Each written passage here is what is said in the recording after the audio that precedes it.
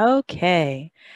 Hi, everyone. This is Gena Golden with Inner Coach Counseling, and I am excited, so excited to introduce you to a lovely person who is going to be my next guest speaker at our Holistic Wellness series.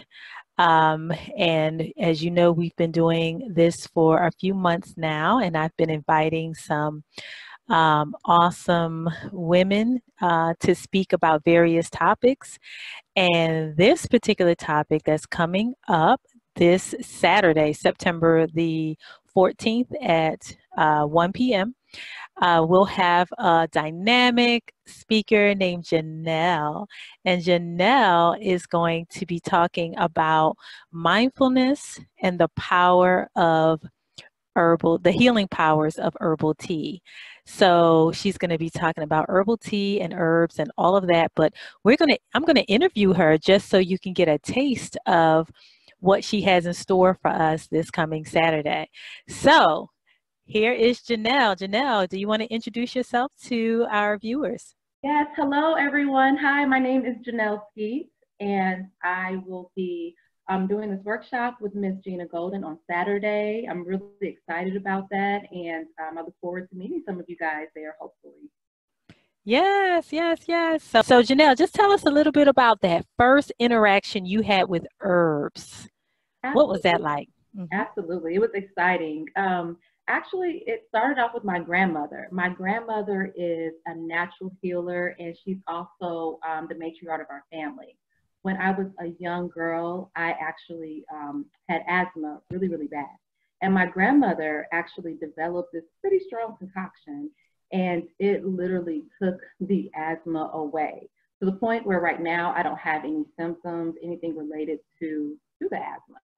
So, being a young girl and being a woman now, I understand and I learned to appreciate the healing powers of herbs. So it really is in my DNA. In my DNA. I love that. I love that. So your grandmother passed down a very powerful healing tool to you, and you were able to experience the effects of it firsthand. So that issue. Is your grandmother still alive? Yes, she is. She is, and she is strong-willed in every way. But she's very proud of me in the direction that I'm going, and Mm. I still reference some things to her to this day. So it's been a blessing that she is still here to help me and to actually witness this. So yes, I love that. I love that. Great job. Great job, Grandma. yes, yes, Grandma. Okay, okay. So you mentioned that it was in your DNA. You mentioned that your grandmother was that first introduction to herbs. So what made you take it further and actually get training, to be a herbologist? And it's really simple. It was because it was something I enjoyed doing. It was fun for me. And I'm an avid believer that if you find something that you enjoy doing, that you should definitely try to pursue it. So there's no complicated answer to it. It's just something that I really enjoy doing and it's fun. And again, I feel like when you have those activities in your life, you should definitely try to pursue them. So Yeah, yeah. Okay, well, I want to honor and respect the training that you received. So is it called herbologist or is it herbalist? What's the yeah, appropriate name?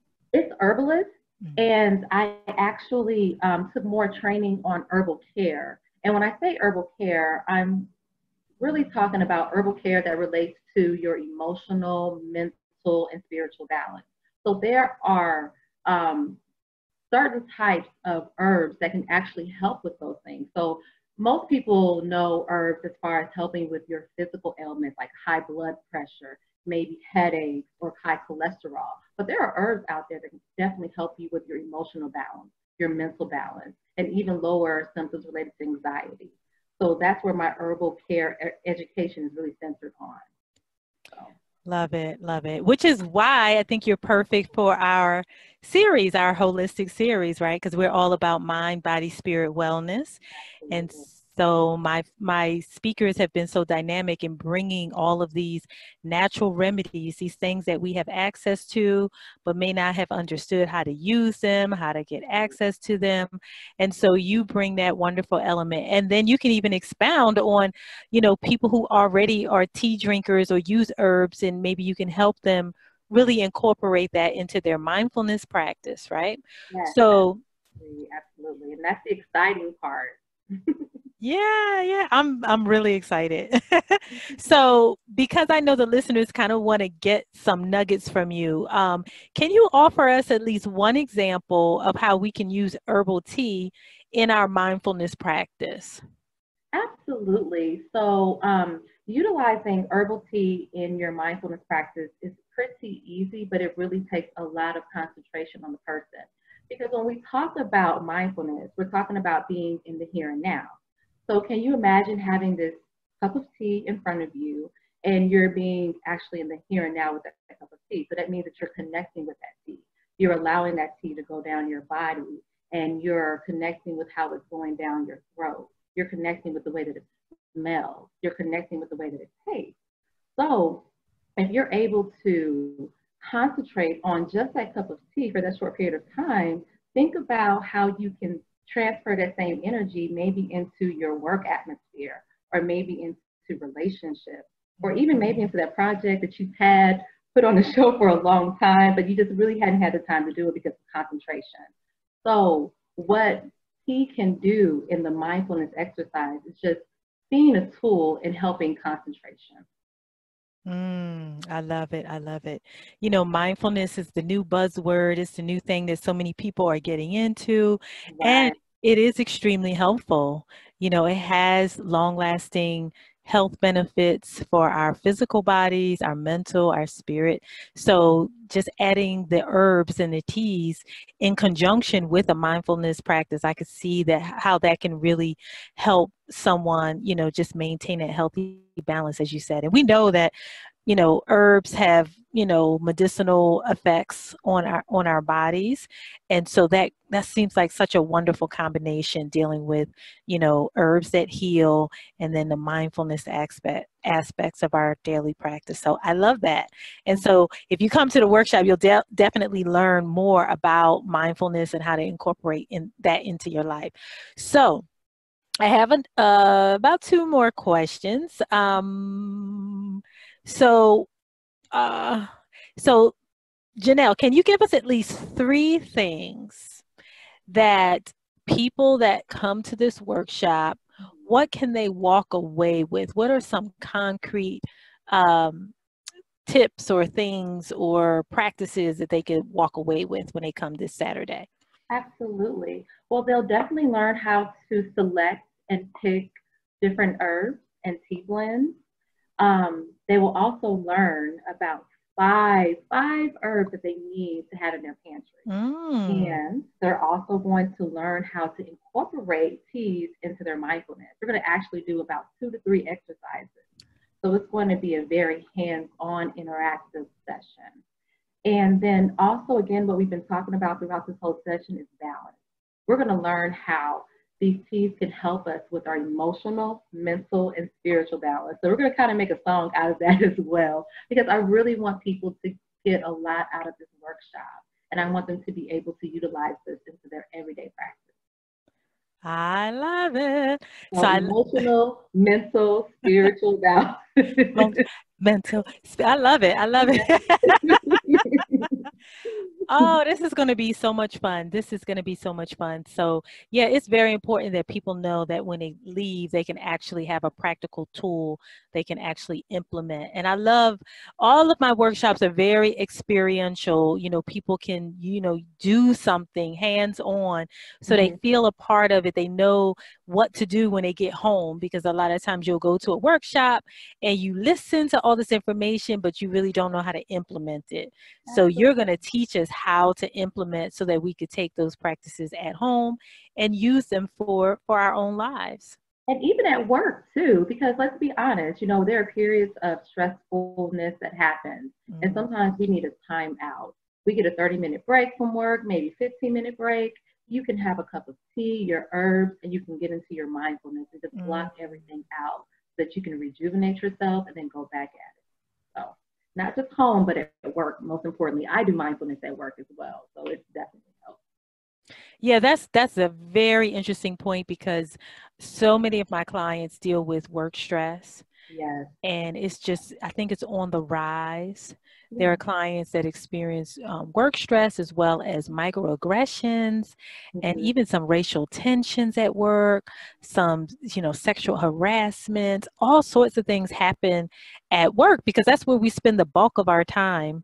Say that. So to be able to utilize your teas and your herbs and your mindfulness practice at work is going to be key to your homeostasis, to your balance. And so I'm glad you brought that up. And I think that's going to be a very powerful tool to teach the attendees that come because we're always at work. That's Yes. where, that's where we are at least half of the day and sometimes even more than half. Yes. So, so awesome. Is there any last or closing remarks you want to share with people to encourage them to come out? Any tips they can do beforehand or anything they can bring to the workshop, whether it's a mindset or an item or a teacup or something? Absolutely. I'm glad that you brought that up. I'm going to have some teacups there. So they don't have to bring anything. Just bring your openness, your willingness to participate, and learning something new. And if also you are already utilizing mindfulness, please share your experience. So I just be there. Be Come. there. Well, speaking of be there, what would you say to someone who is a coffee drinker, but Ooh. they don't drink tea? Should they come to the workshop or how will that benefit them? Absolutely. Yes, absolutely. The same principles that apply to tea drinking can also can apply to coffee drinkers or coffee drinking as well. I mean, it's just a different type of substance. However, the actual exercise, the overall goal is the same, which is peace, mindfulness, less stress. So absolutely. That was a very good question. Awesome, awesome. Okay, everyone. So I'm so excited about this Saturday, September the 14th at 1 p.m. We're located in the Buckhead area of Atlanta, Georgia, easily accessible by way of Interstate 85. We're off of Buford Highway. There's free parking. It's handicap accessible. So everything you need, you can just pull up into the driveway and come right on in. The cost is only, drum roll please, da, da, da, da, da, da. I can't roll. I never could roll my tongue. That's my daughter is like, you can? I was like, no, I can't. The cost is $20. Okay. So that's like 2 cups of coffee at Starbucks. I mean, it's so it's a fee, right? Well, do they sell tea? They sell tea. They do. Okay, okay. Yeah. I typically don't get tea from Starbucks. I kind of drink my own tea, but that's Sure. good to know. So yeah, so for the cost of 2 cups of tea, you can, or 2.5 cups of tea, you can join us and learn how to expand your tea drinking experiences, how to implement mindfulness, harmony, balance, peace, calm, relaxation, tranquility into your life. We all need it. We all can use it, especially at work, like Janelle said, or at home on the weekends. If you go to a retreat, this can benefit you. And I mean, as long as you are, a young adult up, you can come. Tea is pretty safe for most people. Of course, Janelle can talk about any caveats to tea drinking and what that might mean. But as far as I know, it's generally, safe for everyone. But the tickets are on sale now. You can go to the Eventbrite link that will be posted either above or below this video. And I hope to see you this Saturday. So once again, the workshop is called Mindfulness and the Healing Power of Healing Tea. We hope to see you there. All right. Take care, everyone. Thank you, See you soon. guys.